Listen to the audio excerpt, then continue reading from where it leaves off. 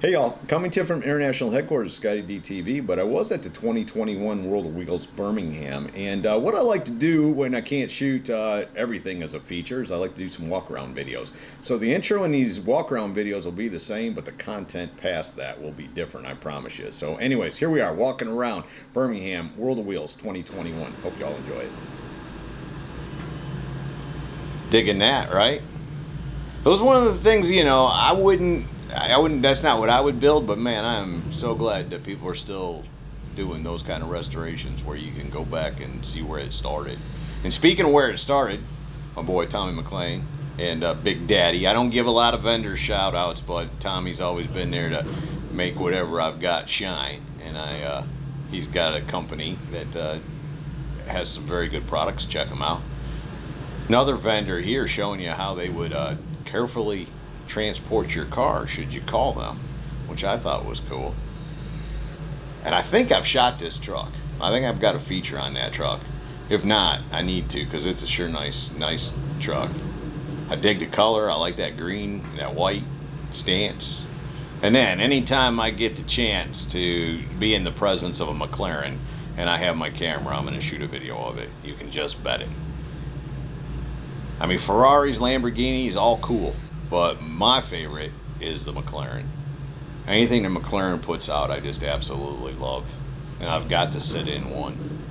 That's cool to me, though. I got to sit in the driver's seat. I didn't get to drive it, but I did get to start it, which, man, that was just a dream come true that day. Up in Indiana. I don't know if I made a video of it. I should have.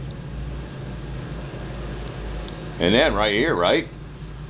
And beyond all the crazy custom of this car, the thing that really blew my mind, and I don't know if cameras are gonna make it work for you, but was the pearl in this thing.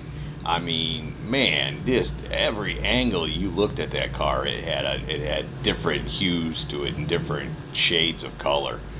And of course, you gotta appreciate the style. To think that there was a day when, you know, that was where it was at.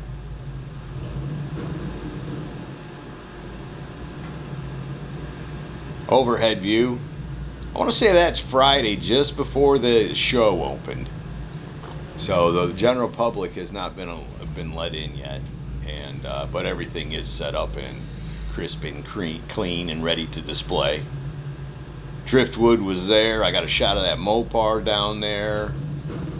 Again, I know I just keep saying it, but I was so stoked to be back out to a show and, you know, wide open building. And how cool is that ice cream truck? It's like a heavy-duty ice cream truck, but very, very cool, very nice. Not hot rod, but just cool, but yet still stylish, you know, still has a lot of style to it.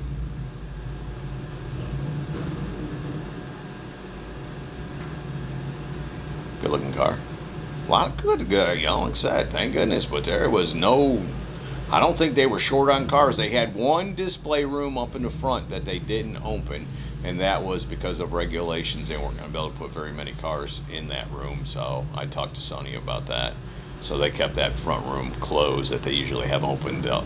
This Nova, you can see a feature of it. You can actually see two. See one when it was out at Steve Holcomb's getting the interior put in, and then one from Birmingham when it was finished, because it didn't have a nose on it when it was out at Steve's.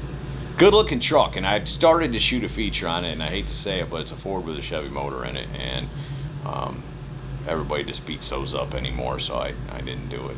And the Vaughn Hot Rod Award of Excellence trophy. How cool is that? I don't know. I wish I could do something to get that. Fan of Vaughn Hot Rod. Check out his video I did with him from Birmingham. World of Wheels 2021. Hope y'all have enjoyed it. See ya!